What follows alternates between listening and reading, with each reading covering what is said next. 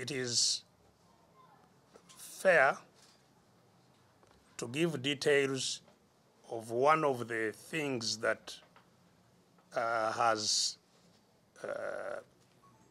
been focused on regarding this dirty money. And that is that 300 million that the Honorable Nandala gave me. First, the Honorable Nandala has been telling a lie to say that he told me it was meant for agents, polling agents in that election. Clearly, if he had said it was party money meant for agents, I would have provided the obvious solution that it should be placed on the party account. Because whereas him as a person would fear, and he told me the reason he was giving me the money was that he feared Revenue Authority, that Revenue Authority was demanding money from his companies. And that if he placed cash, that if he had cash on his accounts, Revenue Authority would pounce on it, and that it would be difficult to recover it. And I know that is for sure happening with the Revenue Authority. There is the law they passed called, that gives powers of garnish, where the tax body, if you owe it tax, they can confiscate money that is on your account and pay themselves the tax. And if you have any queries, you go to the tax tribunal. And people who have suffered that injustice from Revenue Authority, once they go to the tax tribunal and they show that they did not owe Revenue Authority does not return the money even then.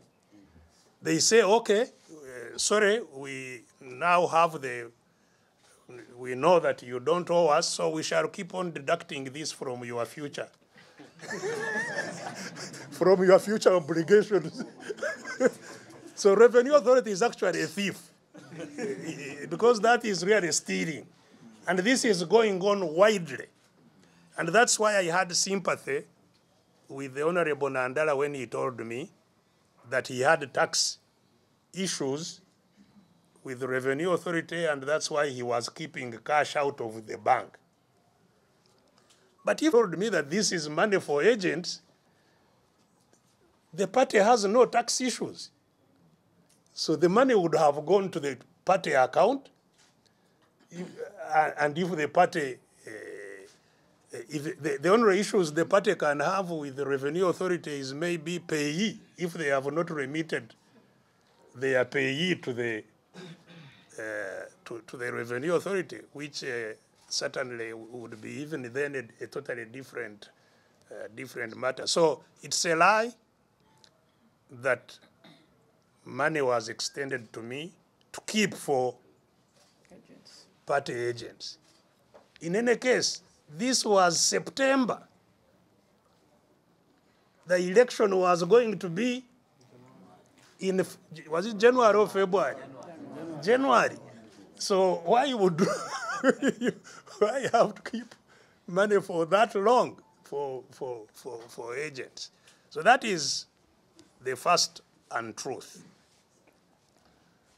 Having given me that money, as I have pointed out previously in other communications, it was about 2 weeks later that I got specific information of the dirty money. And but maybe before I get to the information, I told the Honorable Nandala that my home was obviously not secure, because my home is always being surrounded and sometimes searched.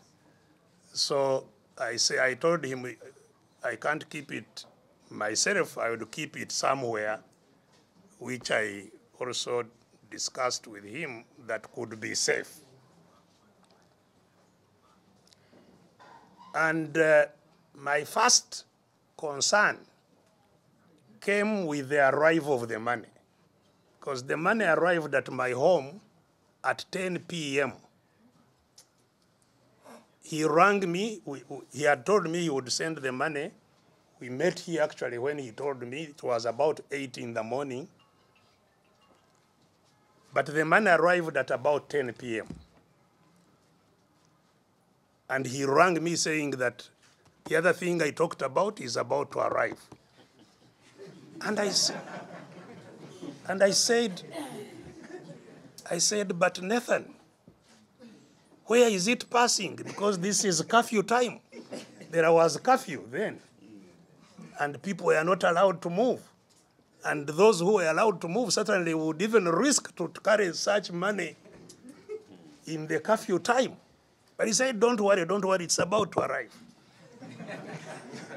And indeed, before long, somebody was hooting at my gate.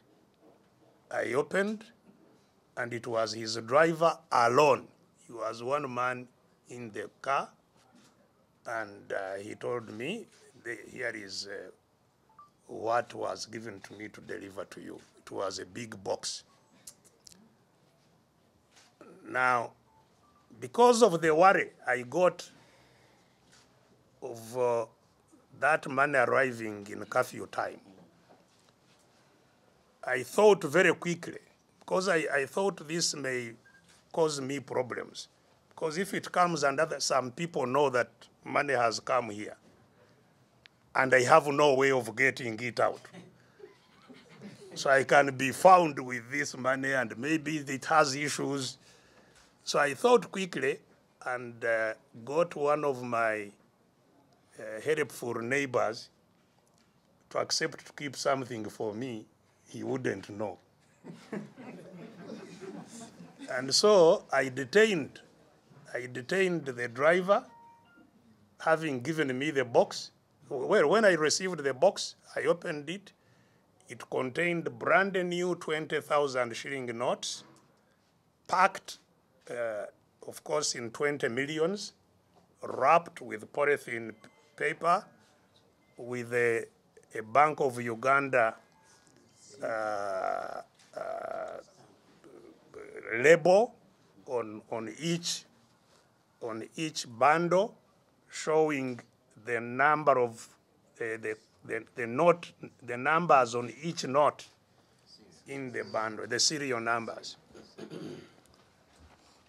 And that too got me a bit unsettled, but I anyway transferred this money out of my home before I released the driver to go away. And it was then 2 weeks later that the information about that money got to me. The first information, I got 2 pieces of information.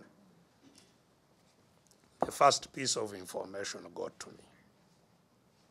And shortly thereafter, I think within the week, I got the second piece of information. And in the second piece of information, I got slightly more details about some people to whom some of that money was given. One of whom was the party president, the Honorable Amuriat Oboi, whom it was said had received 280 million. And so I thought it was helpful to begin with that one and see whether it was indeed true or not that he received money. And so I called the Honorable Amuriat, and we met, and I asked him, did you receive money from the Honorable Nandala? And he said yes. I said, how much? He said, 280 million. Did he tell you where it came from? Said, no, but in the NEC, we had passed a resolution that we should borrow money. So I assume that this is part of what was borrowed. And I say, if it was borrowed, would you know how much? He said, no, I'm not even sure that it was borrowed, so I don't know how much. I just got this money. I said, so what are you doing with it? And he said, well, at that time, he was moving around the country with the Honorable Waswa Birigwa in the primary campaigns for the flag of the party. So he said, I am using part of it in that process, in the movement around the country, and that they had also agreed that while they are moving around, he should identify candidates and maybe help some of them who needed some help. And he said he was keeping accountability. So having told me as much, I now shared with him my own information. And indeed that I also had 300 million in my custody. And I said, so what do we do with this information? And in the event, we decided to engage those who were involved in the meetings, because the information we had got, there were meetings before this money was got. There was a budget made that was taken to State House, and then the money came. So those who were involved with that information, who were the Honorable Nandala himself, the Honorable Jack Sabiti, the Honorable Jeffrey Ekanya, we said we meet with them, and I invited them myself, and we met here in our garden. Just to be sure there was somebody that was not part of that as some kind of a reference point, I also invited the Honorable Wafula Ogu to here. And I introduced to them my information. I was promptly challenged by the Honorable Jack Sabiti, who said, how can I ask the party leaders where they are getting money when they themselves never asked me where I got money when I was party leader? Isn't it double standards? Why are you now asking these ones? And I think that question, for me, summarizes, and it has actually been kept on being played. In any case, if they get money and it helps the party, what is the problem? Clearly, there is gross underrating of the gravity of this matter. You know, receiving money from, because, you know, our struggle has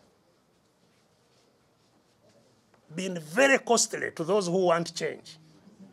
You know, many people have died, many people are maimed.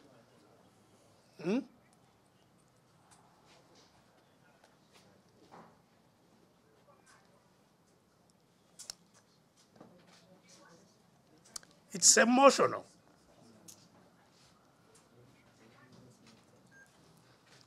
For people to think that, you know, the change you are fighting for, and, you know, at some stage, the Honorable Jack Sabiti said that for me, I am moved by hatred, that I hate Museveni. That I hate Museveni, and that is why, you know, I react in the way I do. Far from it. This has nothing to do with individuals.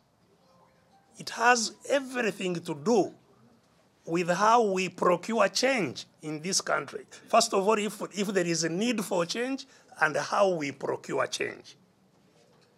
Because you've heard us say over and over again that our country has been captured by the family of Mr. Museveni. Not even by an institution, not by NRM, not by even the military, it's by the family. And we know what has happened to institutions where the money has gone from that institute, from those sources. So to trivialize it and say, you know, because the supposition was that maybe me also, I was getting money from there. Why am I asking others where they are getting money? But if anybody would have information that the very problem you want to remove is the one facilitating you, and you keep quiet about it, then you are self-abetting treason. You are helping the destruction of the mission. So anyway, that meeting which we held here did not yield results. After that, the Honorable Nandala pulled out some files that he wanted to explain where the money came from, that it is his money, but we didn't get into those details. Save for that having been the first sign for me that poor Patrick Amuriat was also involved, because the reason I approached him first was that my information was that he was not part of it. But when I invited all these for a meeting here, he was the only one who knew why I was inviting the meeting. So when I saw Nandala pull out files to give explanation when I had not told him why I was inviting him, I immediately knew that he was informed in advance what the meeting was all about.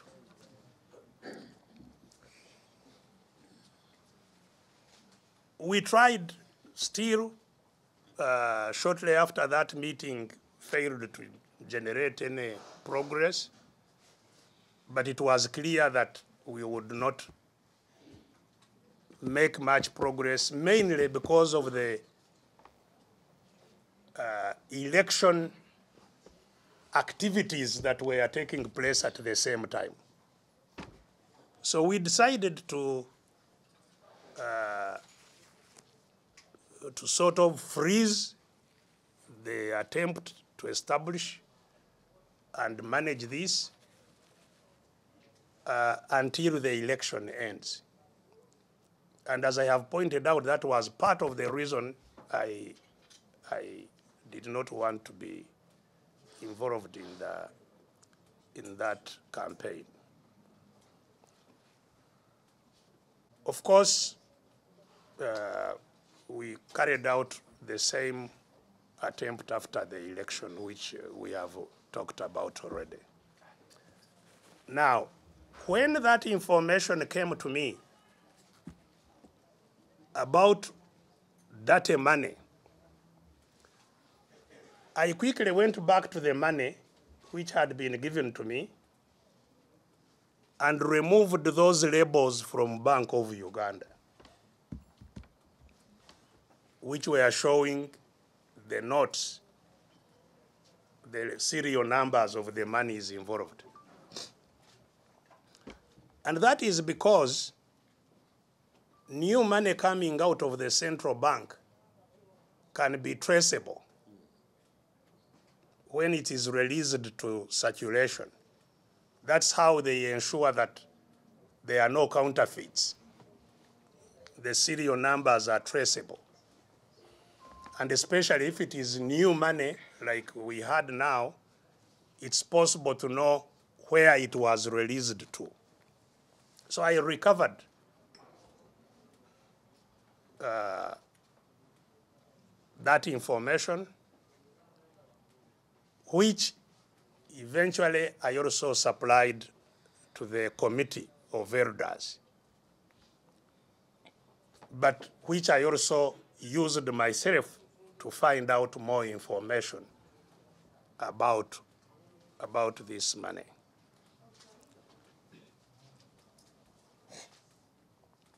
So after failing to make progress with it, nobody talked about what we should do with this money. In fact, I was consulting with my colleagues, what should we do with this money we now think is problematic. We had taken a decision it should definitely be returned.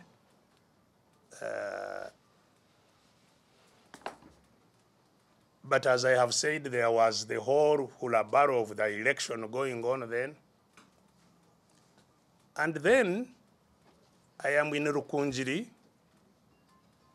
towards the election itself, and I get a telephone call from the Honorable Nandala that they want the money to use it for agents. And that was the first time I heard of this story of agents. Said, the other money, we want to use it now for agents.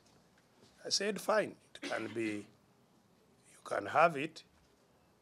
Now, since I was away, I suggested to him that it can be put at my petrol station in Nsambya, where there was some security, and that it can be picked from there.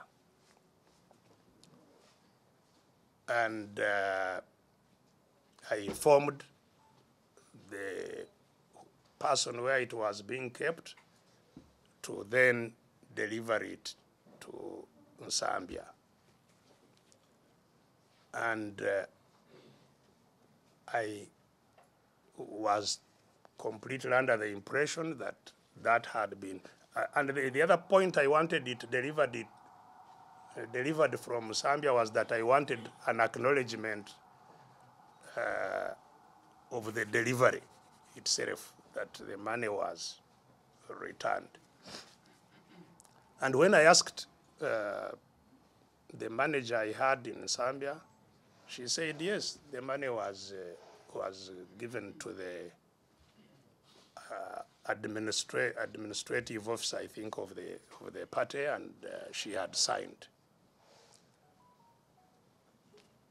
It's only now during this inquiry that I have heard, so neither the people in FDC nor anybody in Nsambya told me that there was any problem with the delivery of the money. I only now learned about it during this inquiry, when indeed the Honorable Nandala Mafabi was distributing papers to show or suggest that I received 300 million, but returned 299 million and something. That there was 600,000, I think, which was not returned. I had not heard about that at all, either from the party or from my manager. And so when, and the other thing he was indicating was that it was delivered, it was returned on different, in installments. So when that came out, I obviously had to investigate what had happened. And I indeed established that it was true. The money was received, I think, in three or four installments, but that was the wish of the lady who was receiving it.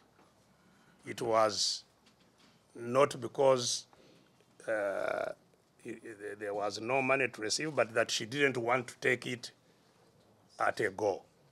That was her request. Secondly, I got to learn that part of that money, because it had stayed where we put it for long, and that during the election time, money becomes devalued, loses value, that they decided to translate part of it into dollars.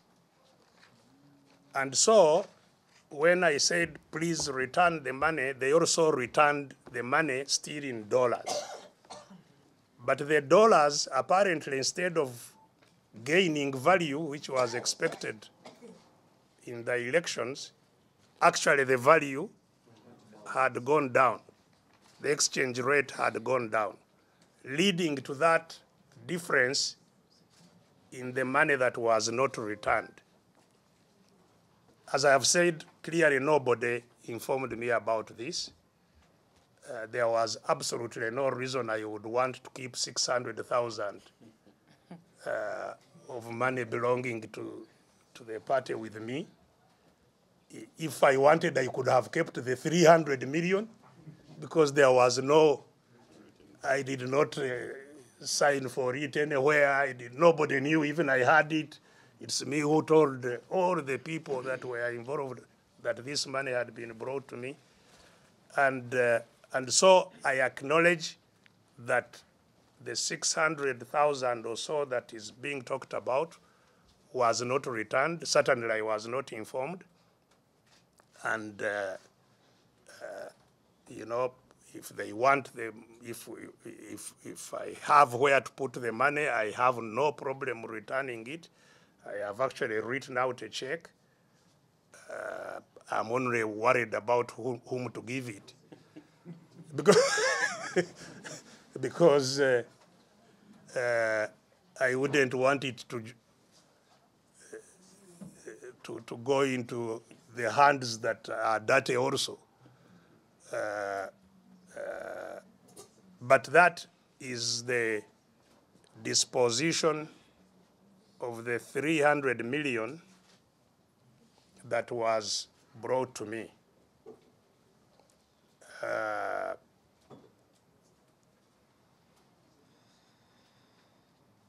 My suspicion is that this 300 million was supposed to be part of the distribution, because indeed there were others who received. And I think even if I had used it, there would have been, that's what I think was intended, that I use it. But that's my own suspicion with hindsight now.